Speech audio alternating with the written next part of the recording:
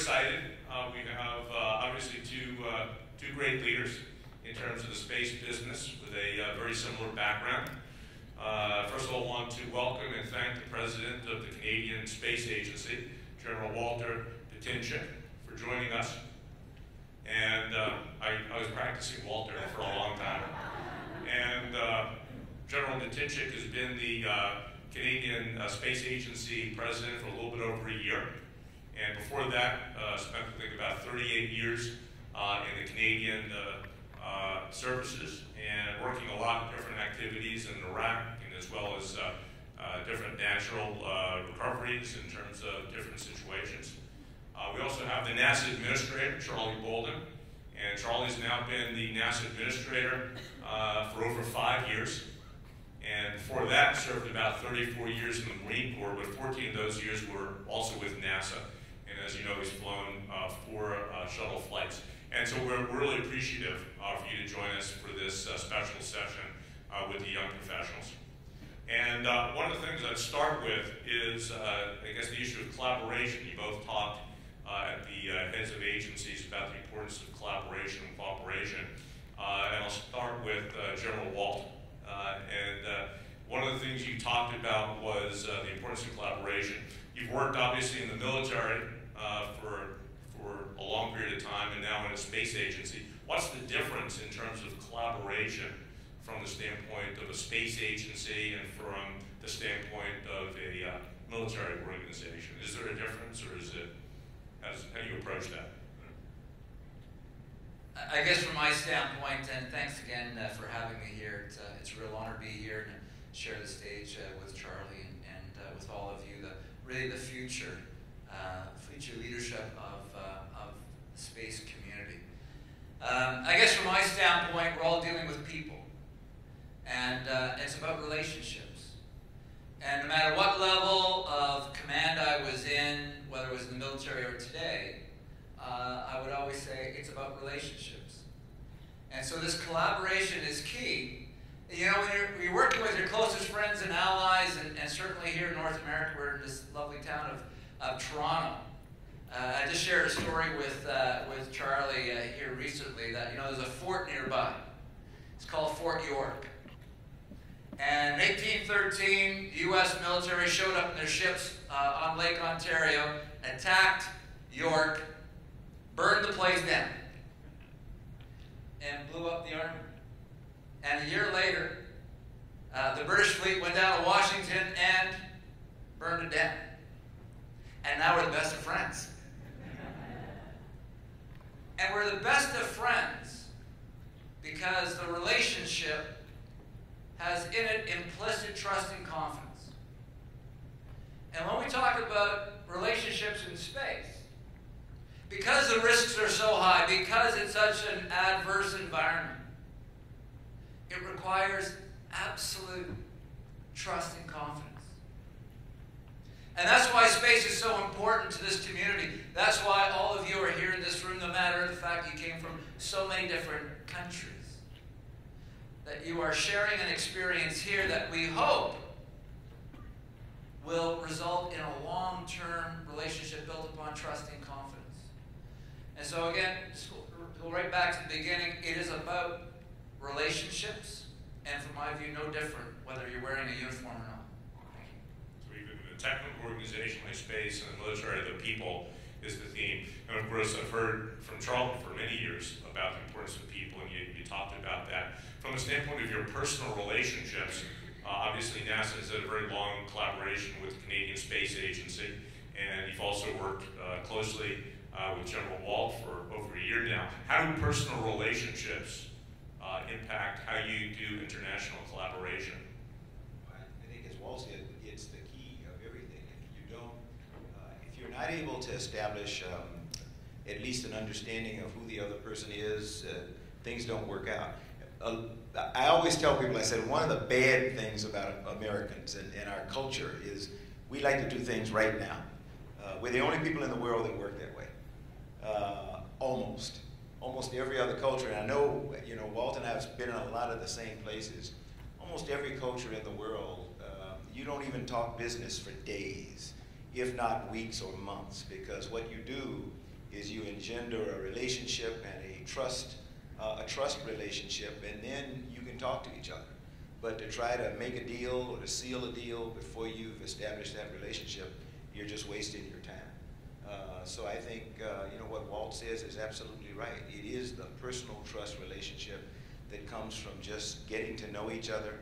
What is so great about when we were with the space generation earlier in the week, one of the things they kept saying was the value of having been able to come together from countries all over the world, spend time not just in the technical discussion, but building camaraderie in the bar or other things like that. Those are really, really, really important things to do. So I think that's key to our relationship.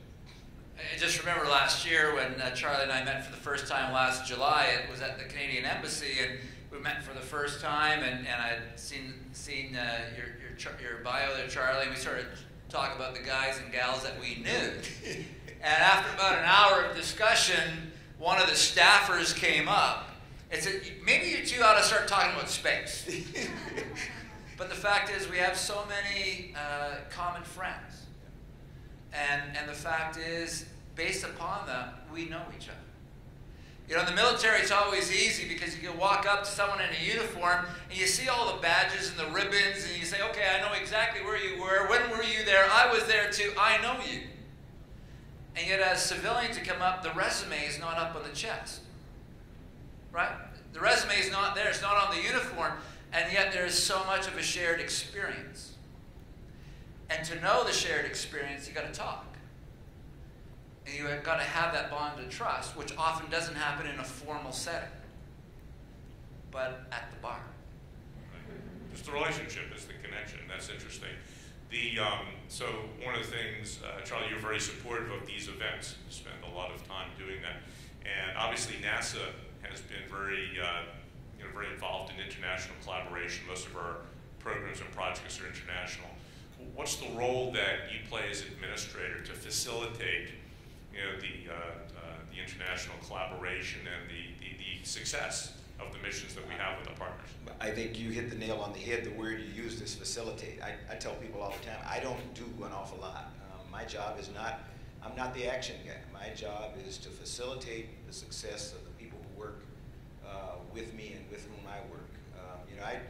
I tell people frequently that I spent 34 years in the Marine Corps and people supported me and they got me where I wanted to go, and I learned when I became a general officer that it was now time to flip it, and I was supposed to take care of them and serve them. So I try to do the same thing in NASA.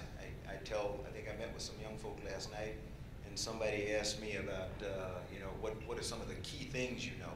I learned very early on, and well, I learned it in my mother and dad's dinner table, but I learned it at the Naval Academy and the Marine Corps. Take care of your people, and they will take care of you. If you're out for yourself, and that's what your focus is, they will know it, and they will know it very quickly. And the trust that Walt and I talk about, it won't happen, because it's really hard to trust someone when all you see in every action is how am I going to progress, how am I going to push myself forward, and not thinking about the rest of the team. So my job as a NASA administrator is really to try to facilitate the success of my team. If I can get a chance to meet and collaborate with the leaders of the other agencies to kind of smooth the waters so that guys like Bill Gerstenmaier and John Grunsfeld and the other leaders can go in and they know that what they say to their counterparts, when they go back and talk to the leader, he or she is going to reflect the same thing. Then I've kind of done my job, I think. Yeah. Well, your behavior as administrator, you take a lot of time with the people, obviously with your partners, but even before, because with the different programs we would do, whenever we would ask you to come and talk, Charlie would always say yes. So that's been always consistent.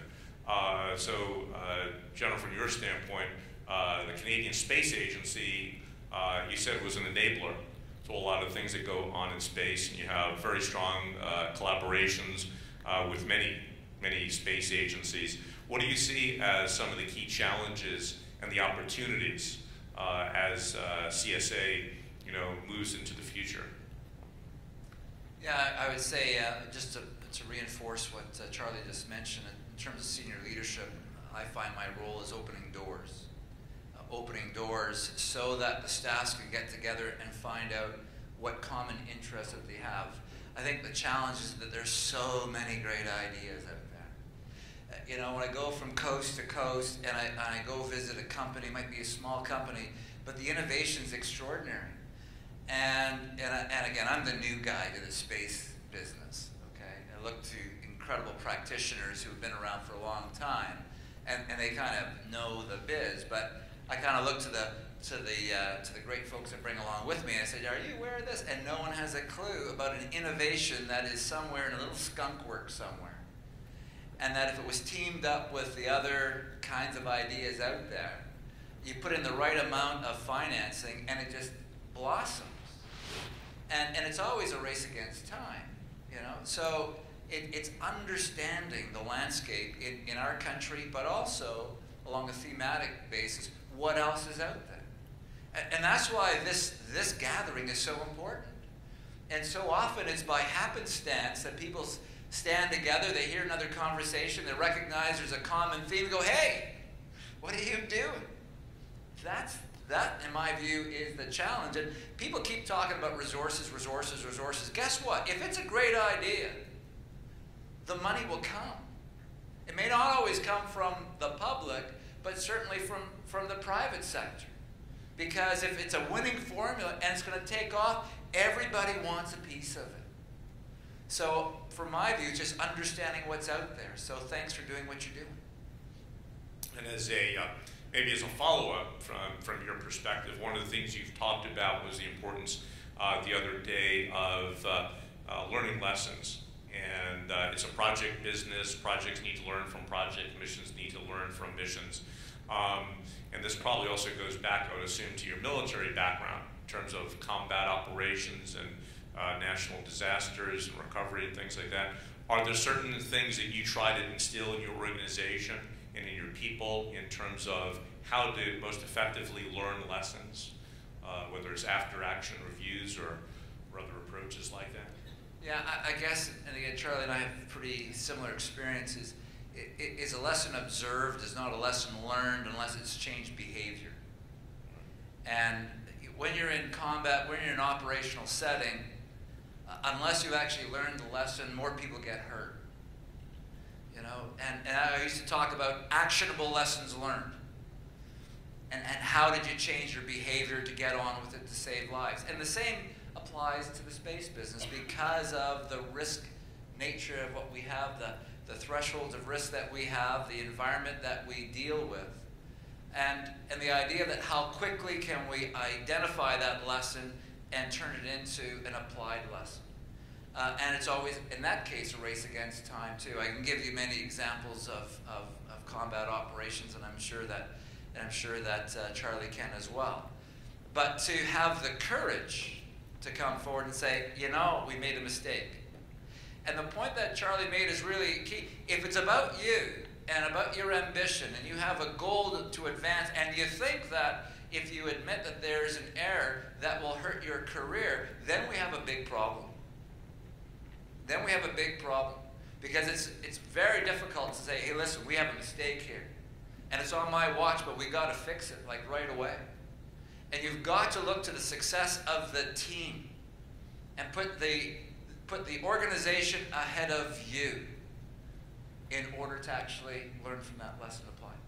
Right. So the most important technique I would gather is you want people who are working for you who basically tell you the truth when there's a problem, when things are going in a different direction. As I say, tell me my baby's ugly.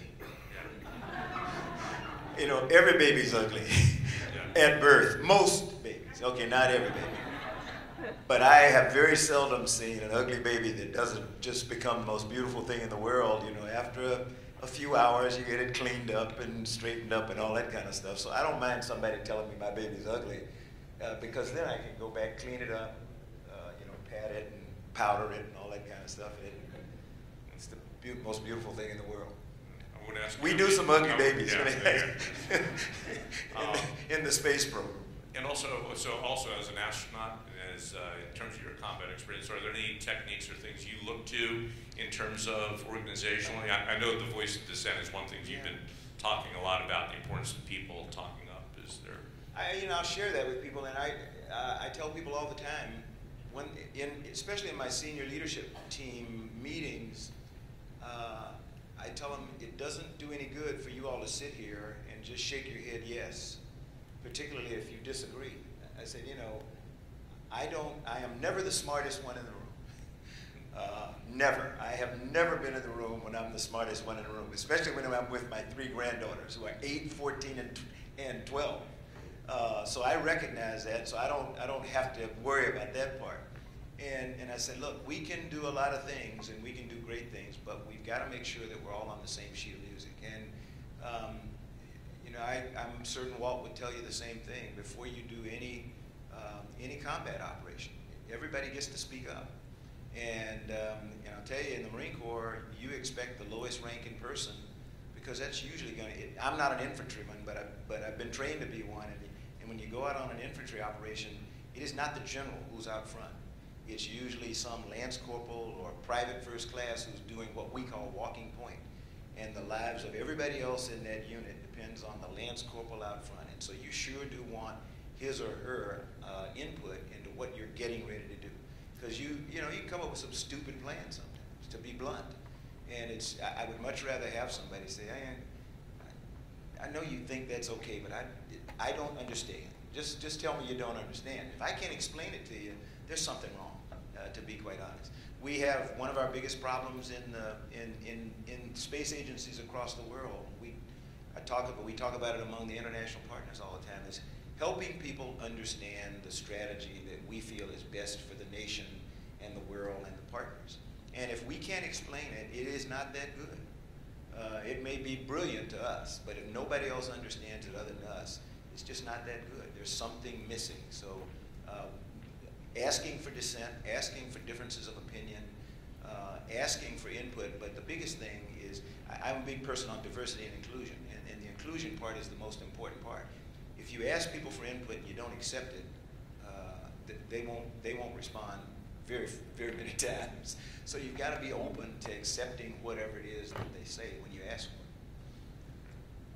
And if you, exactly where you are, Charlie, and if you can take some action to demonstrate that you listen, show that you listen.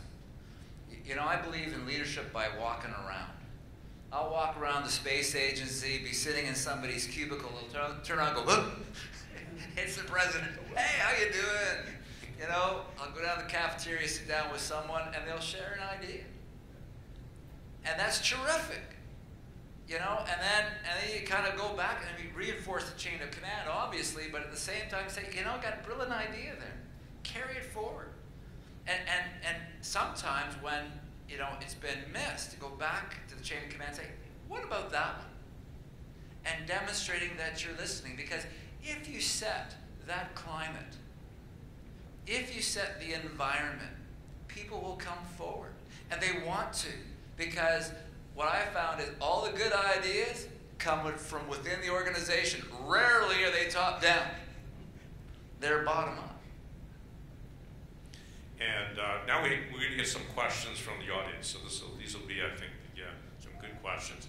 And the first one I have is from, Kevin Stoop of the Planetary Society. And it says, is there any mechanism that could be used to have young professionals do exchanges on a one-for-one basis between the 2 space agencies? So is there anything that could be done between CSA and NASA exchanging young professionals? There's a criteria. Do they play hockey?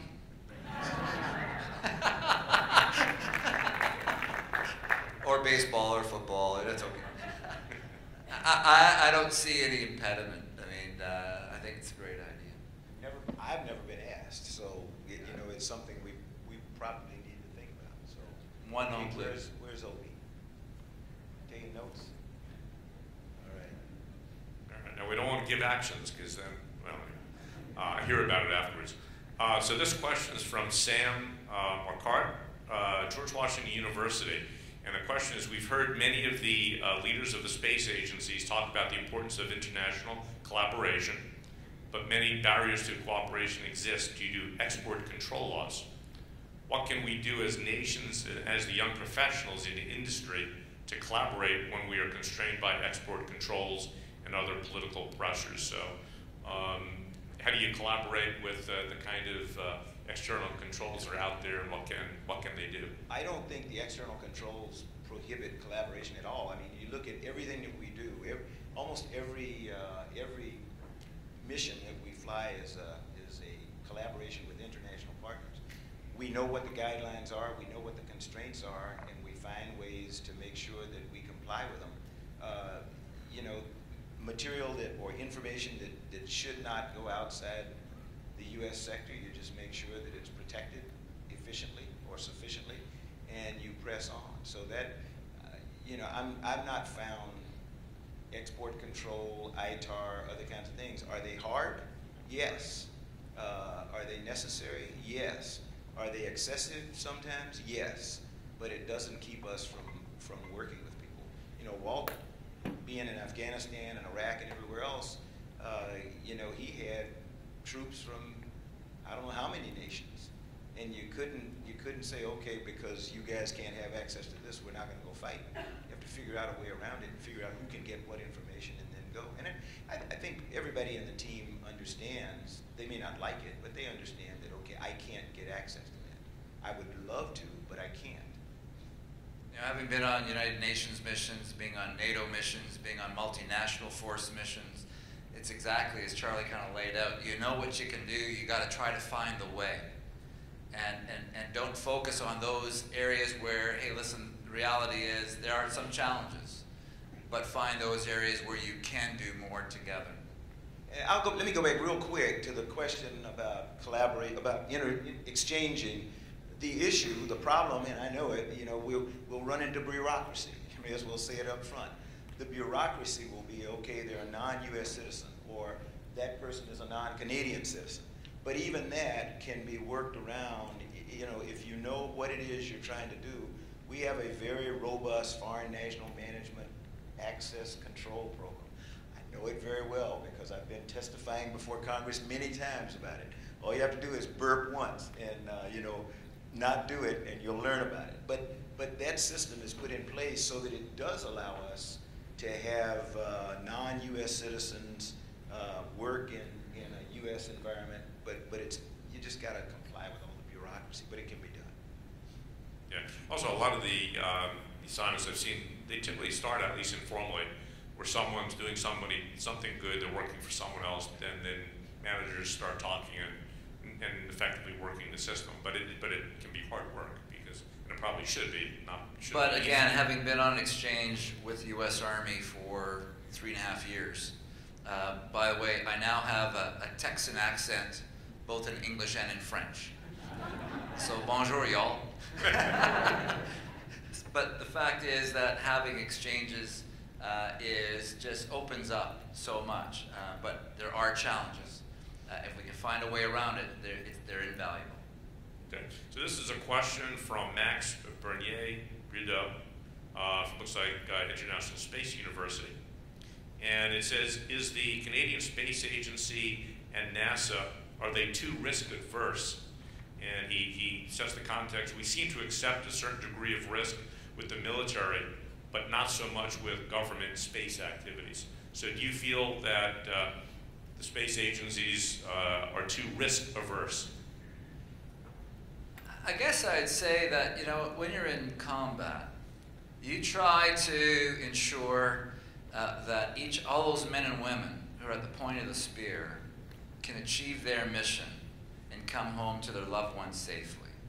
And all of the training, all of the equipment, all of the thought process is there to do that, involving circumstances that are totally unforeseen once you cross the line of departure. With regard to space, and again, Charlie knows a lot more about this than I do, the fact that it is very, very dangerous. And you're pushing the envelope, but you have a say in terms of the sequencing. And you're trying to control as many of the circumstances as you can. And again, A, you don't want to hurt anybody. And B, you want to make sure whatever significant investment you have follows through with the objective. So I think you got to be very, very deliberate. And I just wish, from a military standpoint, we could have controlled as many of the variables so that no one got hurt.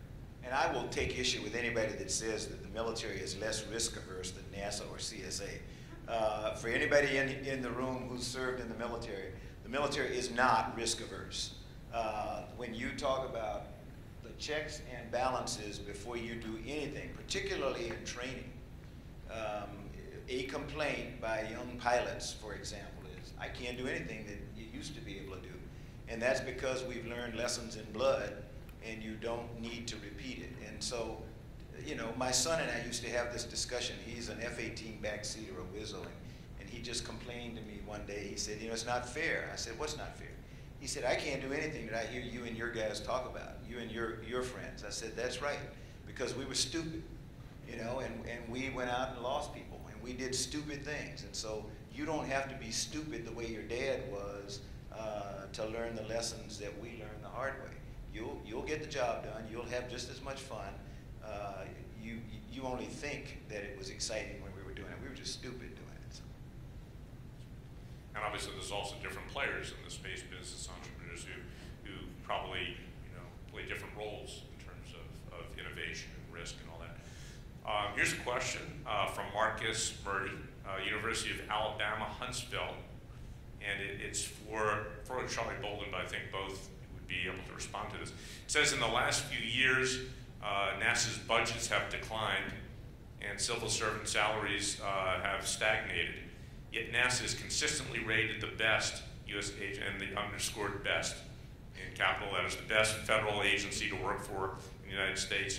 What leadership strategies do you utilize to motivate your workforce? So for both of you, it's you know, it's difficult economic times. How do you go about maintaining a positive workforce that people want to work at? What are some of your leadership strategies to be successful? You know, this is it's fascinating.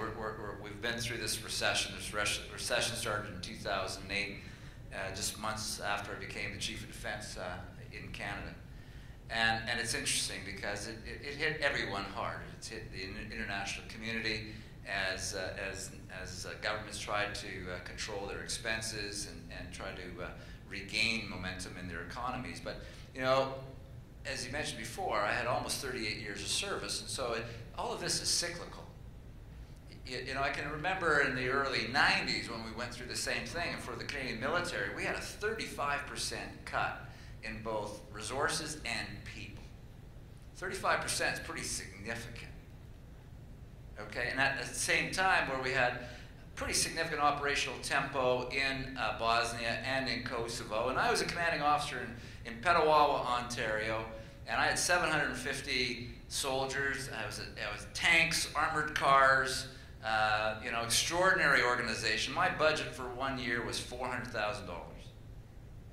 And I said to my brigade commander, hey boss, if I don't even roll one truck, if I just sit in garrison and buy box lunches for my duty picket and photocopy paper clips, that costs me $200,000 a year. But I'm going to spend whatever money I have to move, shoot, and communicate so that if Government of Canada sends us to conflict, we're going to win. And then I would meet with my troops every month, do town halls with them. And I said, here's the scoop. I don't give you a pay raise. I can't promote you. That's what those folks back in Ottawa do. But I can create the conditions so you're happy to come to work each and every day. That you're happy to be part of this regiment, you're happy to be part of this family. And that's what you do, because senior leaders set the tone. Because normally this budget thing is a cyclical thing, and you know at some point you're going to come out of the drought. And you want to keep the best folks on your team. And the moment there isn't the hope that you're going to come out of that drought, they're going to go somewhere else. And so senior leaders set the tone.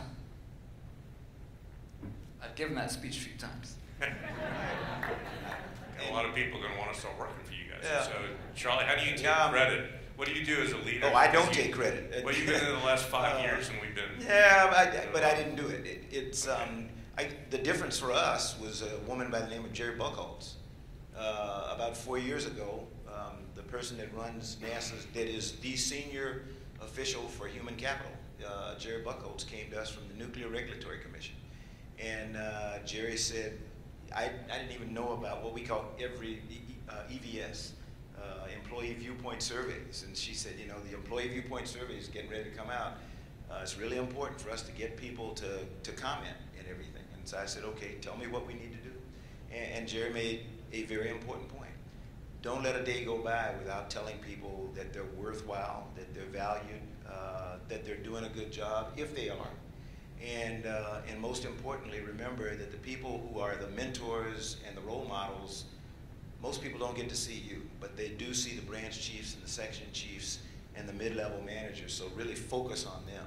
It would be like Walt talking to his sergeants. You know, the troops, there's some buck sergeant down there that's kicking their butt. And that's who they want to be like when they grow up. They don't even, nowadays they know generals, but when Walt and I were younger, you did not know a general. You did not want to know a general. Today is really different. You know, Obie's laughing over there, man. If you saw a general coming, you went the other way. You did not want to be anywhere close. It's not like that today. But even today, it's still the sergeants and the staff sergeants and the non-commissioned officers, and for us in NASA and the Canadian Space Agency, it's the mid-level managers that are the role models. And I don't care whether you're in Lockheed Martin or whether you're in Boeing or anywhere else. There's some mid-level managers, and they're the ones that are with the troops every single day, and they're the ones who play the critical role of being a role model and a mentor. And that's what I think keeps us where we are. You're both very consistent in communication, staying close to the people, and really focusing on the importance of what's being done. So, I also say it's caring. It's caring for not only the individual, but creating the conditions so that the individual's family can sustain the demands we're putting on them. And this is, I think, is key, is that normally it's an individual's own desire to join the organization that brings them in the front door. But when they leave, it's generally a family decision. Am I right in that regard? Okay, it's a family decision. And so you want to create the circumstances that the family can endure the rigors of service in the space business. We had a saying in the Marine Corps, we recruit individuals, you know, individual young men and women. We retain and we re-enlist families. And if you don't, you know, it's hard to keep a family together in a military environment. It is getting hard to keep families together in federal service, no matter where you are. It puts a lot of strain on people. And so one of the things I say to people is, look, a couple of things. Don't ask somebody how they're doing if you don't want to know. Do not begin your day by saying, how are you doing? Because every once in a while somebody's going to say, I'm not doing worth a crap. And when they tell you that, you know, are you going to be the person that turns and runs away because you just don't want to hear it? Or are you going to say, okay, what's the problem? Are you going to be willing, like Walt said, are you going to be willing to take the time to say, hey, come here for a minute, let me talk to you. If I had a quarter for every time, I'm an emotional person. Everybody knows that in NASA. If I had a quarter for every time I get out of the elevator and I am in tears with somebody, you know, because I ask them how things are going, and it turns out they've had a death in the family or somebody's been diagnosed with cancer. Those are really, really important, life-changing things that affect the way that they do their jobs. And if we don't at least let them know that we care about them, you know, where else are they going to go? They're probably not going to stay around the organization very long. Yep, the importance of the people. This is a question from Jack Gamal, who's a student and a young professional. The question is, if you made a mistake during your career, and I guess the first part is if you've ever made a mistake in your career, how did you go about changing the perception of your colleagues and higher ups that you're still a professional? So how do you deal with mistakes when things go wrong? And I think people expect you to make mistakes, first of all. The mistake that people do not expect you to make is a violation of your integrity. Marines will follow you to hell and back. I think people in NASA will follow me anywhere I go, hopefully. If I lie to them, or if they have a feeling that I have deceived them or misled them, I'm toast. I mean, that's it. So that's why I say, you know, just fess up. I make a mistake almost every day. And so somebody finds out about it because I tell them. You know, I just say, okay, well, I really screwed that one up.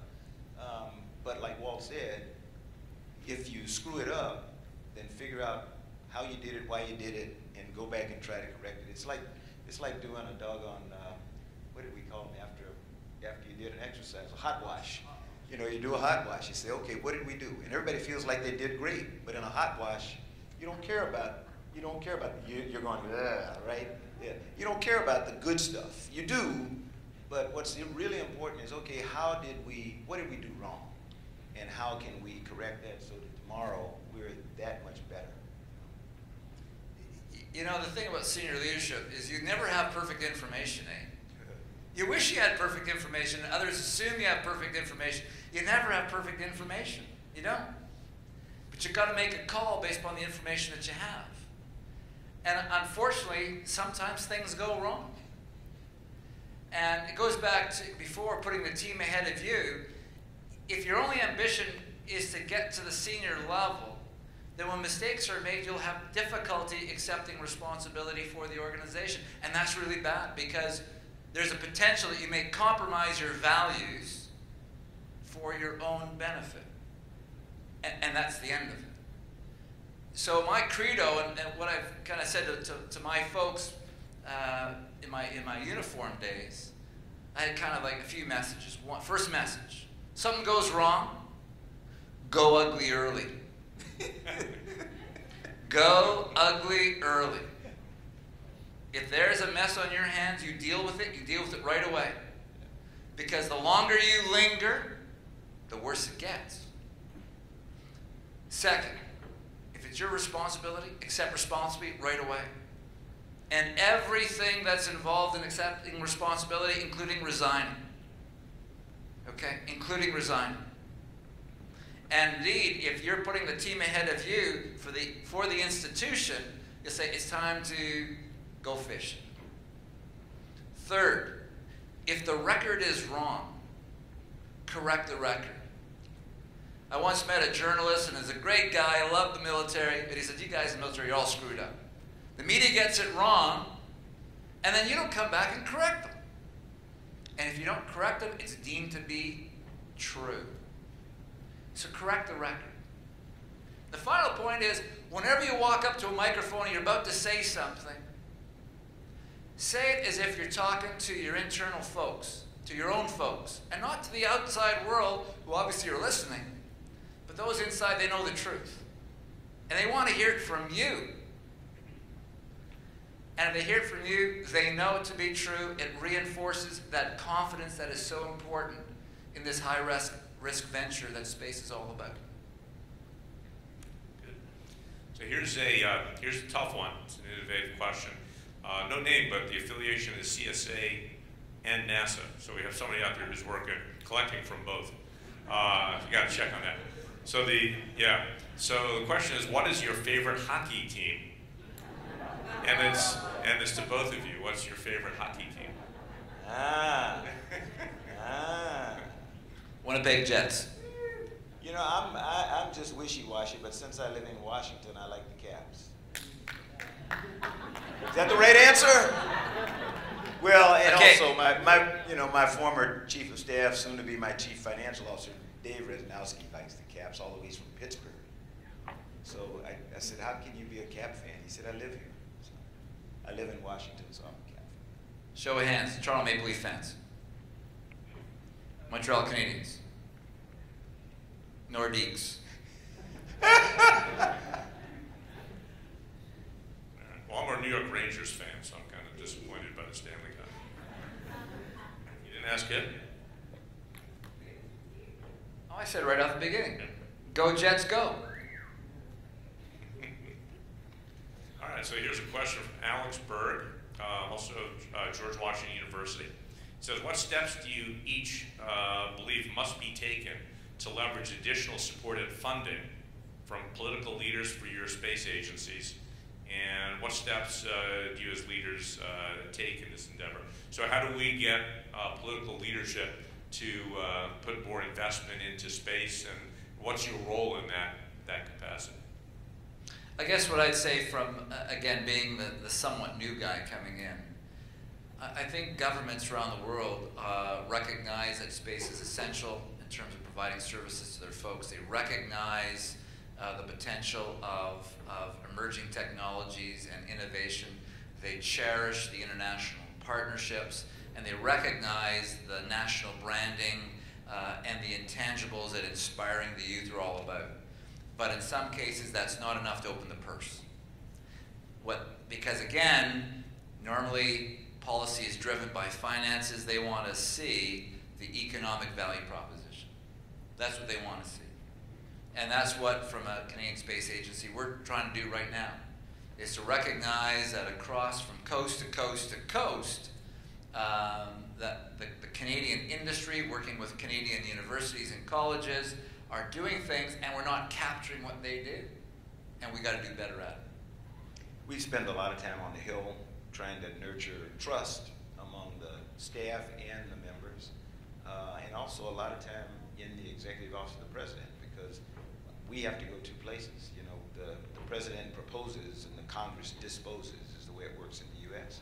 And you have to get consensus between those two, or you won't get anything at all. So we try to develop a strategy that we present to both ends of Pennsylvania Avenue, and you know, the first thing is to make sure that that becomes the President's strategy, and then once that's done, try to present it to the Congress and sell them and win them and get them to endorse it.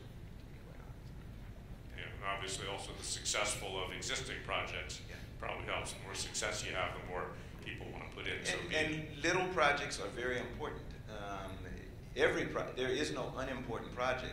Every single one, you want to tell people what you're going to do, how much it's going to cost, and then you want to deliver.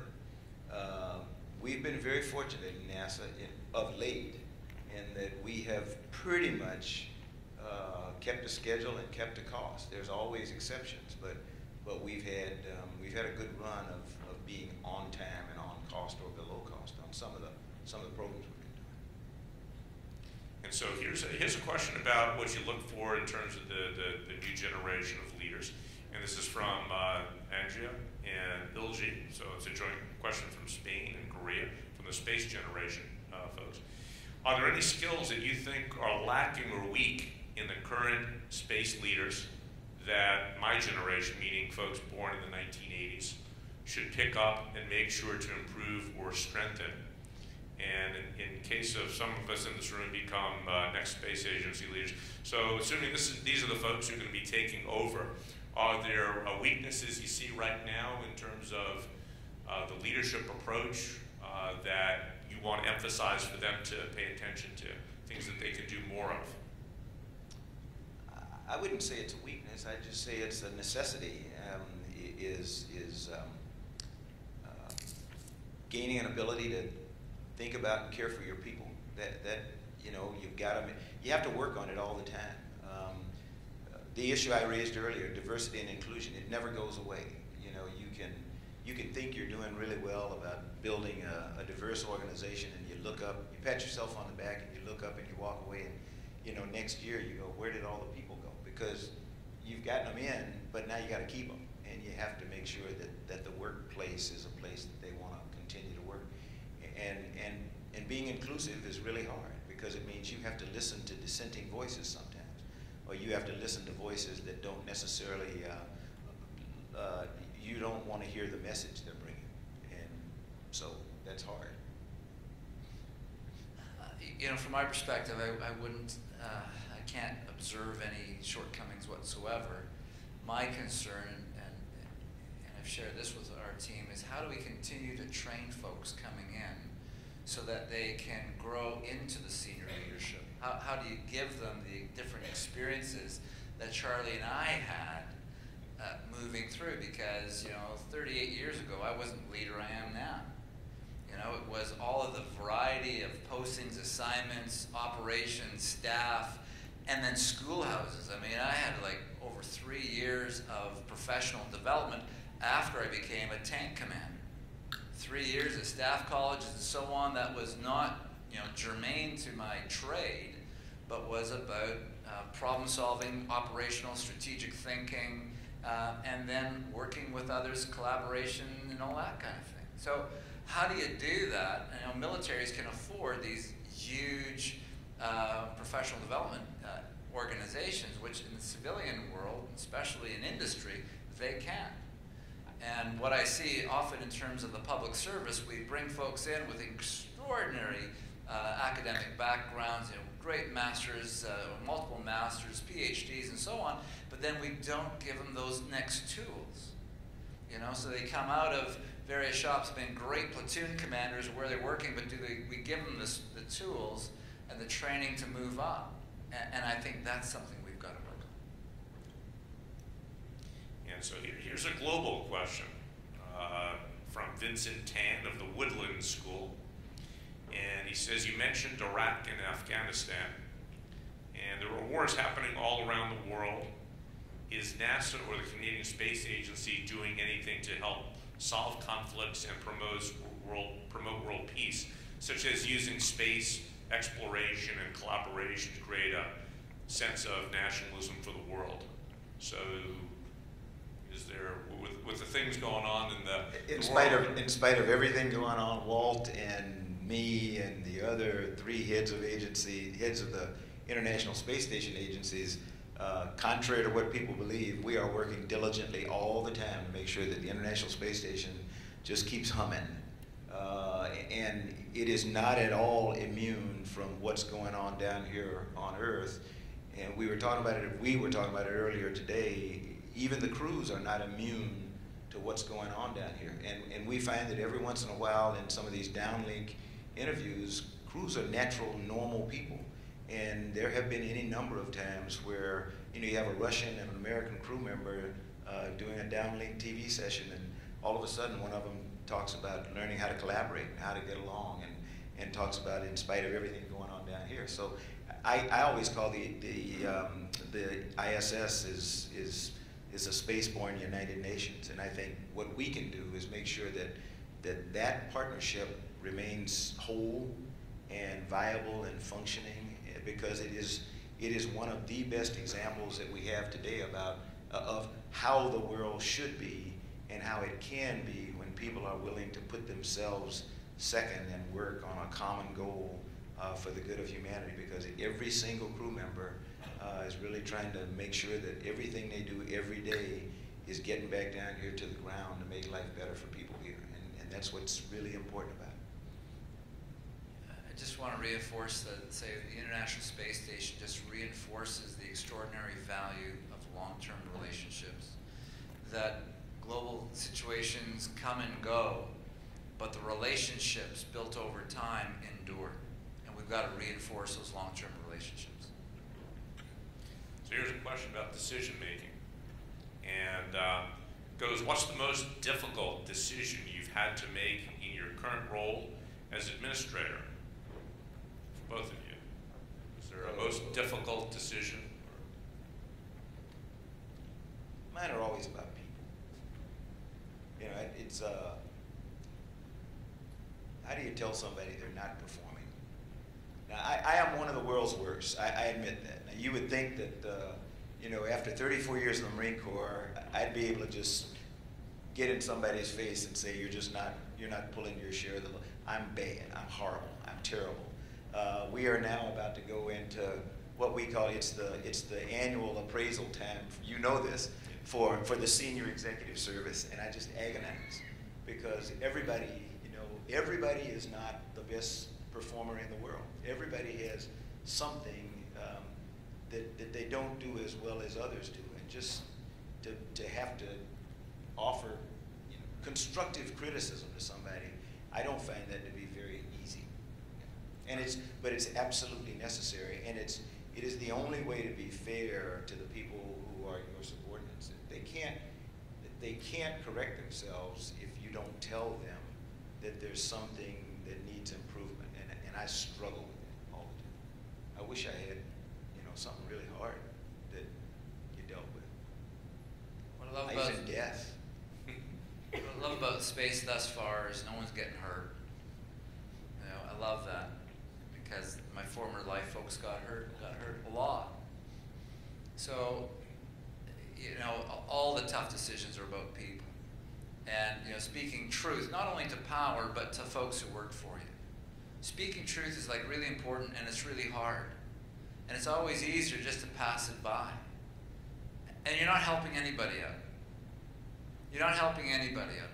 In my former life, I used to bring someone in and say, hey, sunshine, you ain't got it. You're terrific. Like, you're terrific. But this is not working out. And have those folks come back a little while later and say, sir, thanks. First time I heard it. And recognize that they were at a waypoint in their life and they were able to change course and be successful is absolutely essential. And so the organization is happy. But you'll find that your hardest decisions are about people, because you don't want to be the bad guy, but you're the leader. And we're paying you to make hard decisions. And because I know there's some of you who are disappointed that I said it's about people, you wanted to hear something about a budget or about a program or something. I see some heads going, that's hard too, but like Walt said, that's our job. And so you take the incomplete information that you have, do the best you can to apply the lessons that you've learned through years, do a little mental assessment of past performance of the various programs, and you say, okay, that one, you know, we've been struggling there, so if we got to cut something, that one's just, that's not the obvious candidate, but that's probably the one that we should back off of for right now. That too is difficult, but still not as agonizing as the people ones. Absolutely. There isn't anything you want to tell me, Mr. John? Nah. Final two questions we're coming to in terms of time. Both of you you've had incredible careers in terms of space now, in terms of military. How did you go about continuing to learn? Because some people you see get to the point where they feel they've got it, and they stop. Are there certain things you do, either people you talk to or training things that you like to do? How do you keep learning? How have you done that throughout your career? Mine's really simple. I learned a long time ago there is no such thing as a dumb question.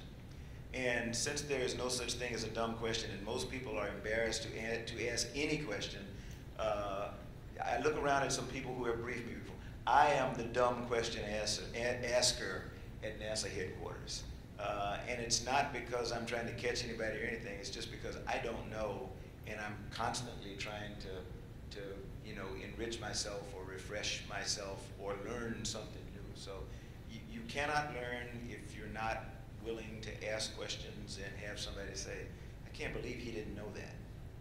Because I have people I can look in their eyes sometimes and they go, I don't believe he didn't know that. But guess what?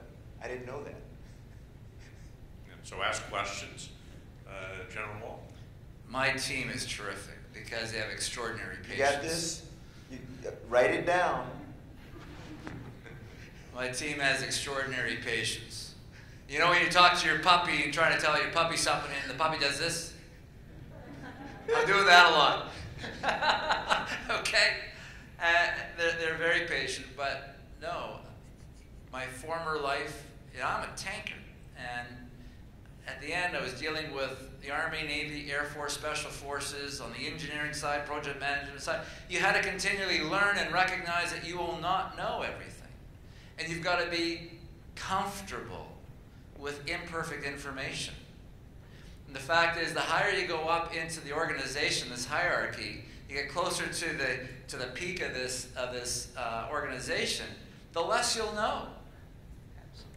But that you will put your absolute trust into those who work for you and recognize that you only see a little bit of what they do. And what you see will confirm whether they're on track, they're totally aligned with you, or away they go. See, I got 4 guys sitting over here. They talk about stuff all. See, they think I'm deaf.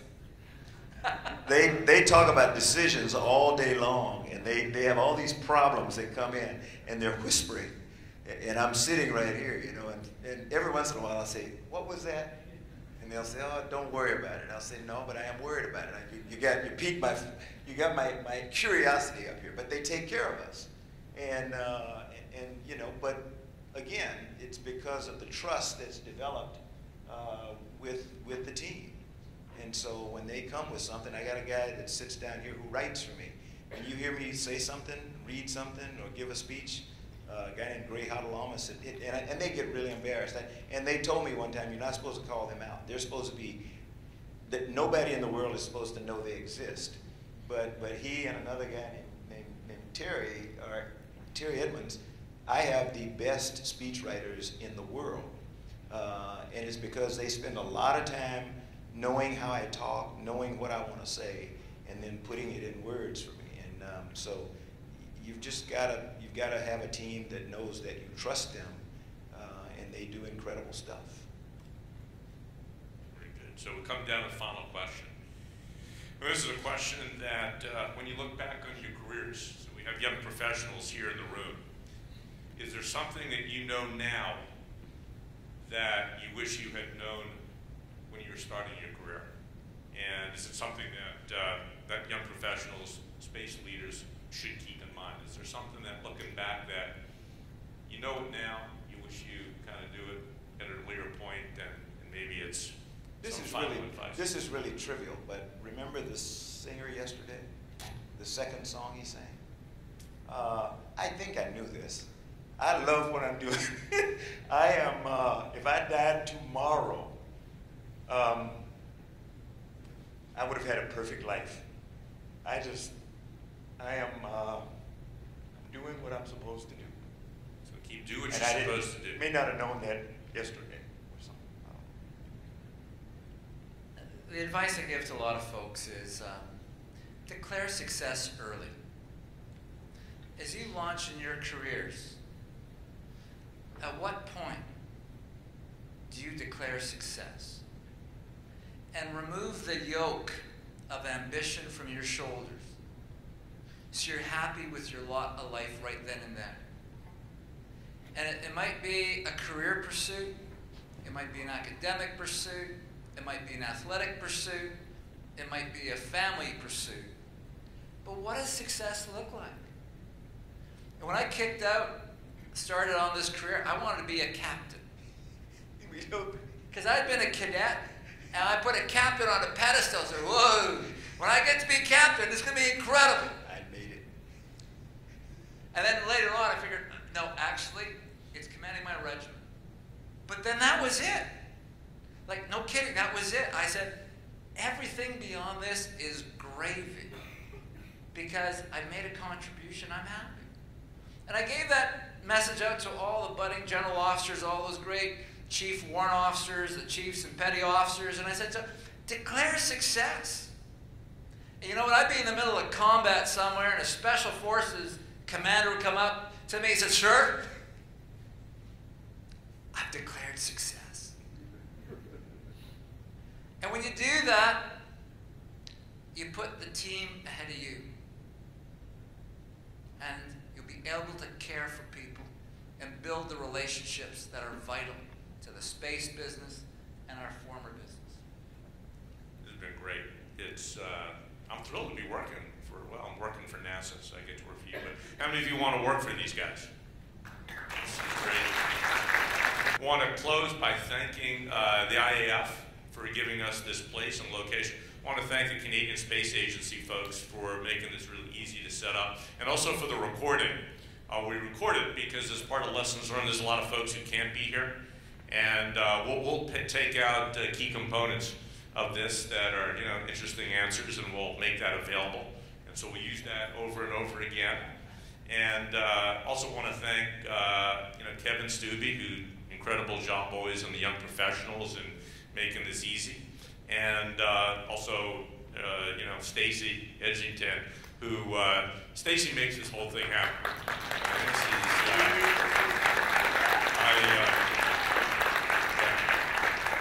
Even within NASA, all the questions they usually come from Opie's folks and from Anthony, what's going on, and Stacy answers the question, and then I get to do this, so it's really fun. So thank Anthony and all, and particularly really thanking General Walt Natynczyk and Charlie Bolden for, I think, what's been a great night. I could have gone longer, so let's thank them one more time.